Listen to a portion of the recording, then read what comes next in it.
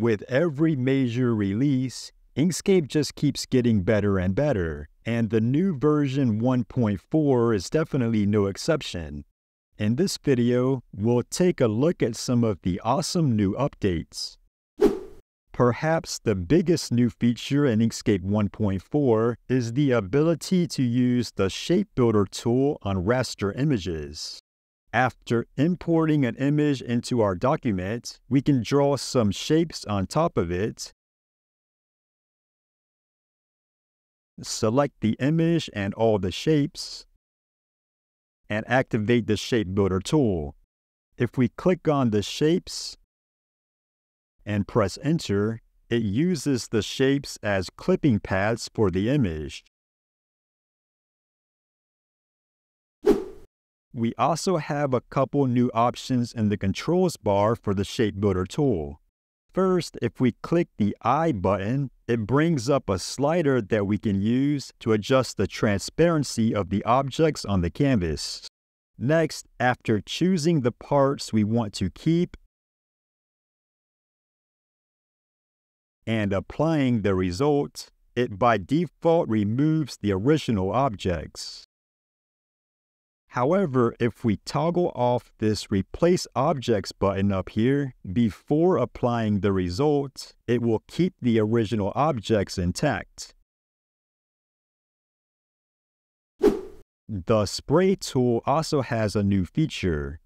If we have some shapes selected and we activate the Spray tool, it now gives us a preview of which item it will spray next, including its size and rotation. To spray the item, we can click the left mouse button. And to change to a different item, we can hold down the right mouse button and move the mouse just a bit.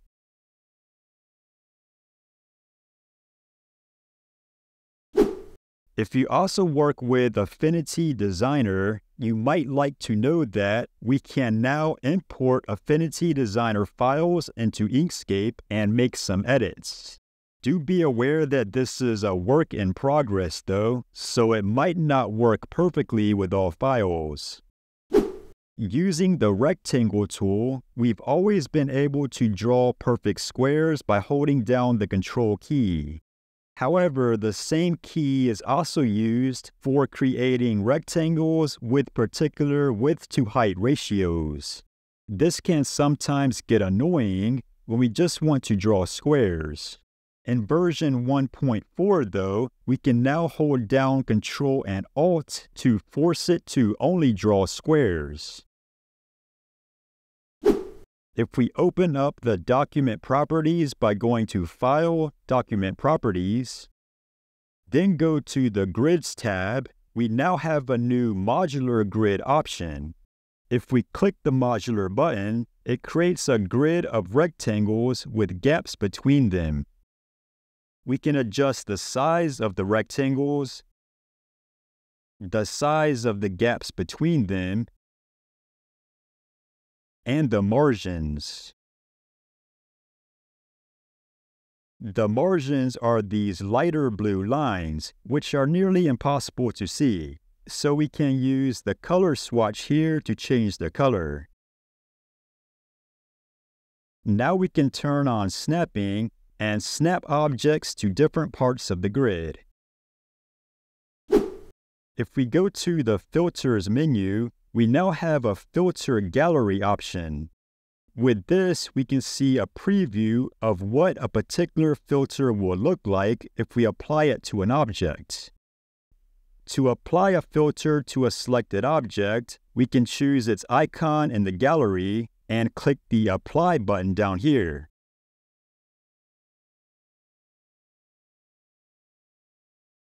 Likewise, we have an extension gallery, which we can find in the Extensions menu, and which gives us previews of all the available extensions.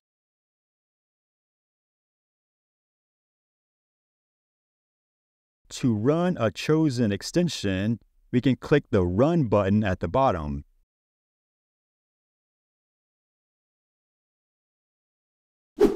If we apply a gradient to an object, In the gradient editor of the fill and stroke dialog, we now have a slider that we can use to rotate the gradients.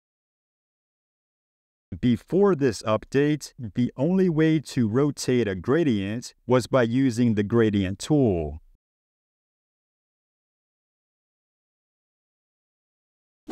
If we apply the ruler path effect to a path, we can now change the angle of the ruler marks on the path.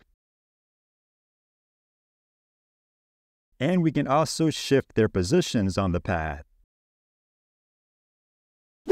A new feature that is currently in the experimental stage is something called the Unified Font Browser.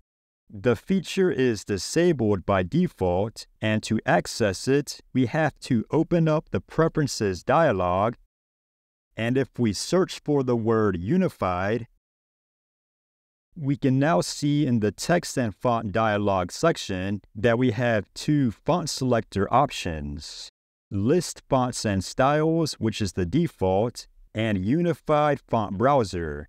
If we choose this option and restart Inkscape, the Text and Font dialog is now a bit different. We can now see a preview of all the available fonts in our system, and if we have a text object selected, we can automatically change its fonts by choosing one in the list. We can change the font size as well. Okay, so those were some of the biggest updates in Inkscape version 1.4. There are also quite a few smaller updates, and in the description box below, I'll leave a link to the release notes so that you can check out all the updates. Thanks for watching.